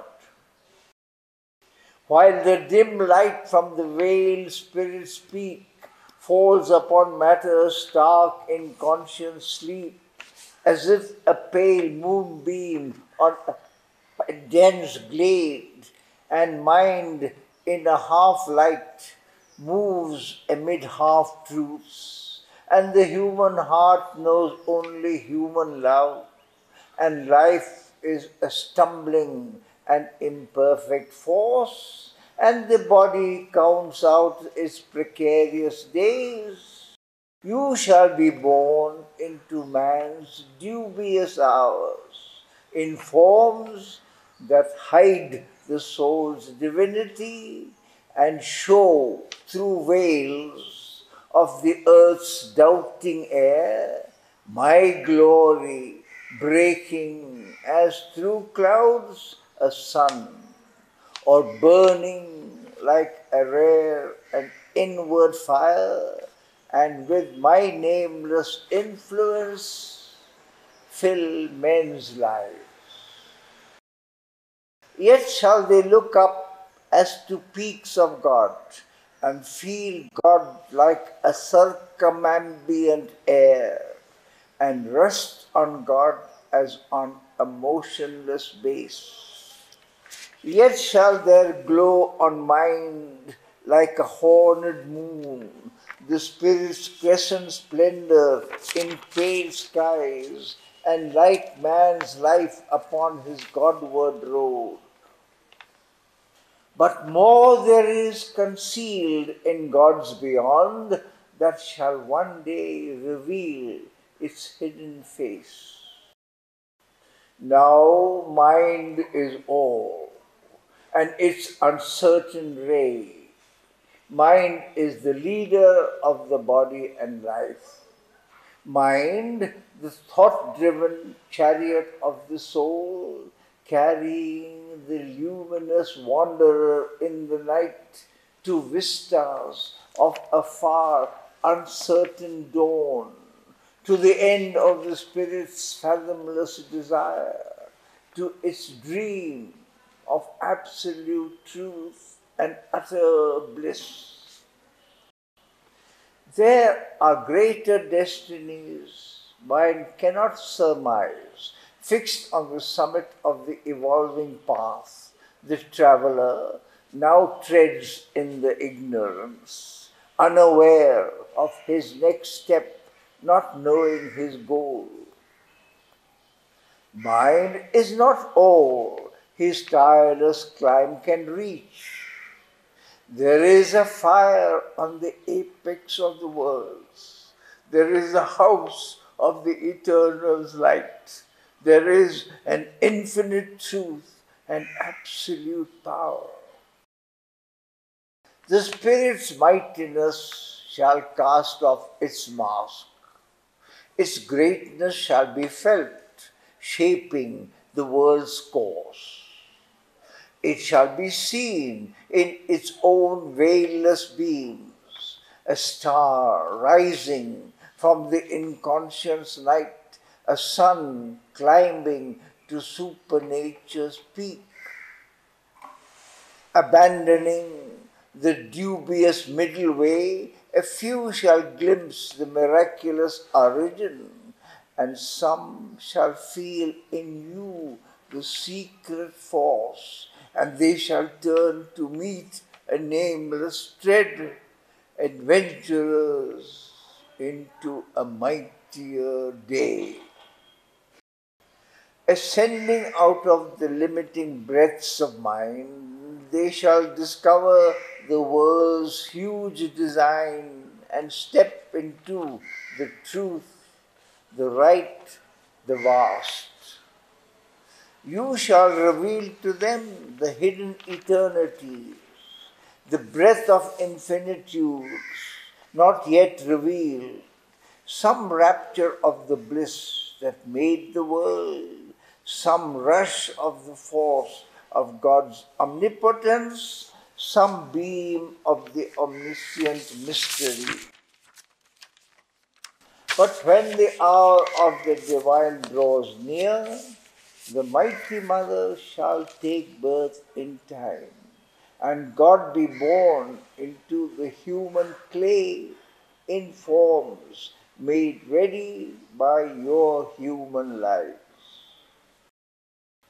Then shall the truth supreme be given to men. There is a being beyond the being of mind, an immeasurable, cast into many forms, a miracle of the multitudinous one. There is a consciousness mind cannot touch, its speech cannot utter, nor its thought reveal. It has no home on earth, no center in man, yet is the source of all things thought and done, the fount of the creation and its works. It is the origin of all truth here, the sun orb of mind's fragmentary rays. Infinity's heaven that spills the rain of God, the immense that calls to man to expand the spirit, the wide aim that justifies his narrow attempts, a channel for the little he tastes of bliss. Some shall be made the glory's receptacles and vehicles of the Eternal's luminous power. These are the high forerunners, the heads of time, the great deliverers of earth-bound mind, the high transfigurers of human clay, the firstborn of a new supernal race. The incarnate dual power shall open God's door. eternal supermind touch earthly time. The Superman shall wake in mortal man and manifest the hidden demigod, or grow into the God light and God force, revealing the secret deity in the cave. Then shall the earth be touched by the Supreme. His bright, unveiled transcendence shall illumine the mind and heart and force the life and act to interpret his inexpressible mystery in a heavenly alphabet of divinity's signs. His living cosmic spirit shall enring, annulling the decree of death and pain, erasing the formulas of the ignorance with the deep meaning of beauty and life's hid sense, the being ready for immortality. His regard, crossing infinity's mystic waves, bring back to nature her early joy to live. The metered heartbeats of a lost delight, the cry of a forgotten ecstasy, the dance of the first world-creating bliss. The immanent shall be the witness God, watching on his many-petaled lotus throne, his actionless being, and his silent might, ruling earth nature by eternity's law, a thinker waking the inconscious world, an immobile center of many infinitudes in his thousand-pillared temple by time seen. Then shall the embodied being live as one who is a thought, a will of the divine, a mask or robe of his divinity, an instrument and partner of his force, a point or line drawn in the infinite, a manifest of the imperishable. The supermind shall be his nature's fount. The eternal truth shall mold his thoughts and acts. The eternal truth shall be his light and guide. All then shall change. A magic order come, overtopping this mechanical universe. A mightier race shall inhabit the mortal's world. On nature's luminous tops, on the spirit's ground, the Superman shall reign as king of life, make earth almost the mate and peer of heaven, and lead towards God and truth man's ignorant heart, and lift towards Godhead his mortality. A power released from circumscribing bounds, its height pushed up beyond death's hungry reach. Life's stops shall flame with the immortal thoughts. Light shall invade the darkness of its base. Then in the process of evolving time, all shall be drawn into a single plan. A divine harmony shall be earth's law. Beauty and joy remold her way to live. Even the body shall remember God. Nature shall draw back from mortality, and spirit's fires shall guide the earth's blind force. Knowledge shall bring into the aspirant thought a high proximity to truth and God. The supermind shall claim the world for light and thrill with love of God the enamored heart and place light's crown on nature's lifted head and found light's reign on her unshaking base. A greater truth than earth's shall roof in earth and shed its sunlight on the roads of mind. A power infallible shall lead the thought, a seeing puissance govern life and act in earthly hearts, kindle the immortal's fire. A soul shall wake in the inconscious house. The mind shall be God vision's tabernacle, the body intuition's instrument, and life a channel for God's visible power. All earth shall be the Spirit's manifest home, hidden no more by the body and the life, hidden no more by the mind's ignorance. An unerring hand shall shape event and act. The Spirit's eyes shall look through nature's eyes. The Spirit's force shall occupy nature's force. This world shall be God's visible garden house.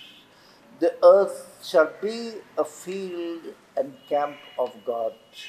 Man shall forget consent to mortality and his embodied frail impermanence. This universe shall unseal its occult sense. Creation's process change its antique front, and ignorant evolution's hierarchy release the wisdom chained below its base. The Spirit shall be the master of his world, lurking no more in form's obscurity, and nature shall reverse her actions' rule. The outward world disclosed the truth it veils. All things shall manifest the covered God. All shall reveal the Spirit's light and might and move to its destiny of felicity. Even should a hostile force cling to its reign and claim its right's perpetual sovereignty, and man refuse his high spiritual faith, yet shall the secret truth in things prevail. For in the march of all fulfilling time, the hour must come of the transcendence will. All turns and winds towards his predestined ends in nature's fixed inevitable course, decreed since the beginning of the worlds in the deep essence of created things. Even there shall come as a high crown of all the end of death, the death of ignorance. But first high truth must set her feet on earth, and man aspire to the eternal's light, and all his members feel the Spirit's touch, and all his life obey an inner force. This too shall be, for a new life shall come. a body of the superconscious truth, a native field of supernature's mights. It shall make earth's nascent ground truth's colony, make even the ignorance a transparent robe through which shall shine the brilliant limbs of truth, and truth shall be a sun on nature's head, and truth shall be the guide of nature's steps, and truth shall gaze out of her nether deeps. When Superman is born as nature's king, his presence shall transfigure matter's world. He shall light up truth's fire in nature's night. He shall lay upon the earth truth's greater law. Man too shall turn towards the Spirit's call. Awake to his hidden possibility, awake to all that slept within his heart, and all that nature meant when earth was formed, and the Spirit made this ignorant world his home. He shall aspire to truth and God and bliss. Interpreter of a diviner law and instrument of a supreme design, the higher kind shall lean to lift up man. Man shall desire to climb to his own heights. The truth above shall wake a nether truth. Even the dumb earth become a sentient force. The Spirit stops, and nature's base shall draw near to the secret of their separate truth and know each other as one deity. The Spirit shall look out through matter's gaze, and matter shall reveal the Spirit's face. Then man and Superman shall be at one, and all the earth become a single life.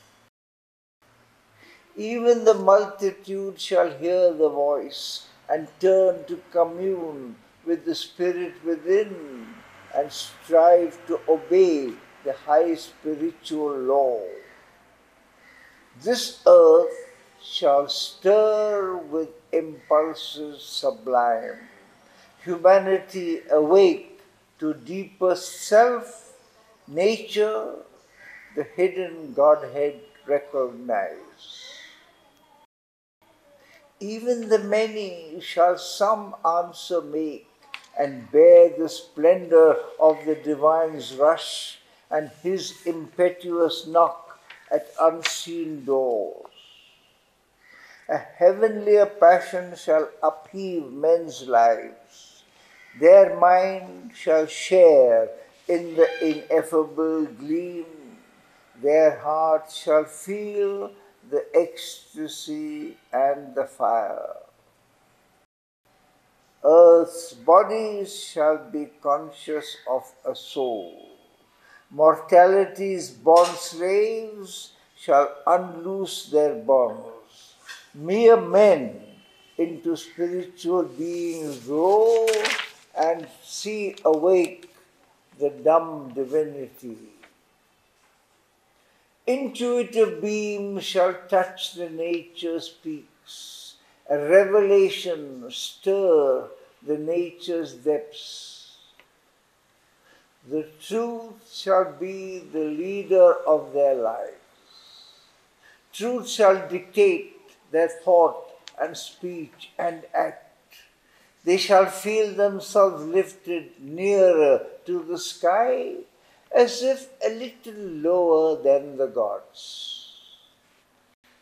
For knowledge shall pour down in radiant streams, and even darkened mind quiver with new life and kindle and burn with the ideal's fire and turn to escape from mortal ignorance. The frontiers of the ignorant shall recede. More and more souls shall enter into light, minds lit, inspired. The occult summoner hear and lives blaze with a sudden inner flame, and hearts grow enamored of divine delight, and human wills tune to the divine will. These separate selves, the spirit's oneness feel, these senses of heavenly sense grow capable, the flesh and nerves of a strange ethereal joy, and mortal bodies of immortality. A divine force shall flow through tissue and cell and take the charge of breath and speech and act, and all the thoughts shall be a glow of suns, and every feeling a celestial thrill. Often a lustrous inner dawn shall come, lighting the chambers of the slumbering mind. A sudden bliss shall run through every limb, and nature with a mightier presence fill.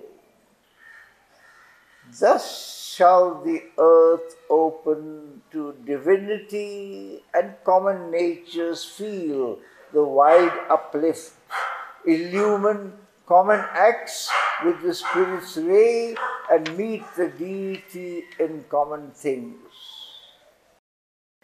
Nature shall live to manifest secret God. The Spirit shall take up the human play. This earthly life become the life divine. The measure of that subtle music ceased.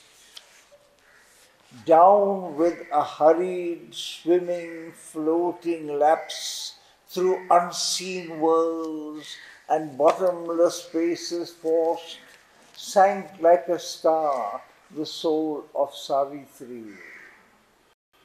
Amidst a laughter of unearthly lyres, she heard around her nameless voices cry, triumphing an innumerable sound.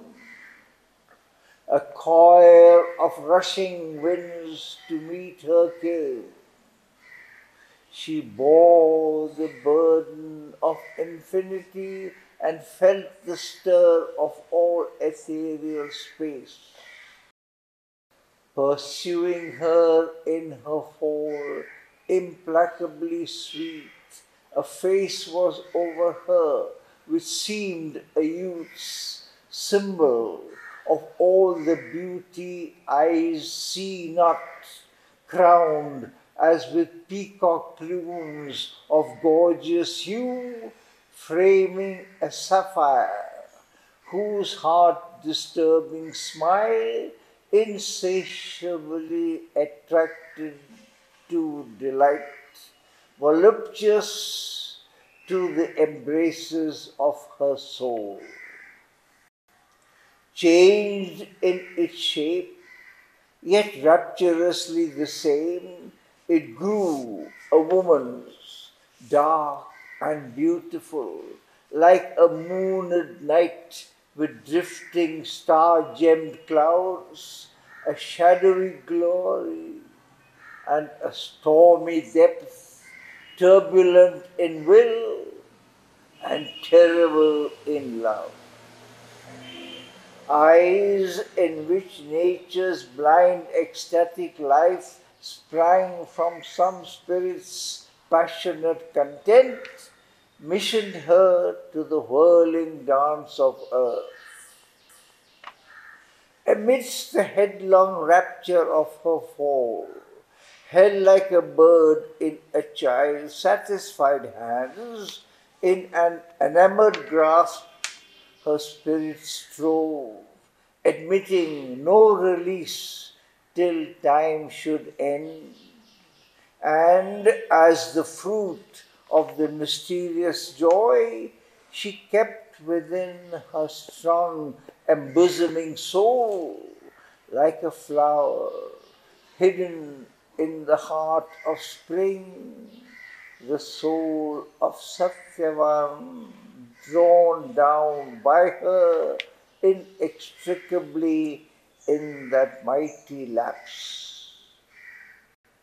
Invisible heavens, in a thronging flight, soared past her as she fell.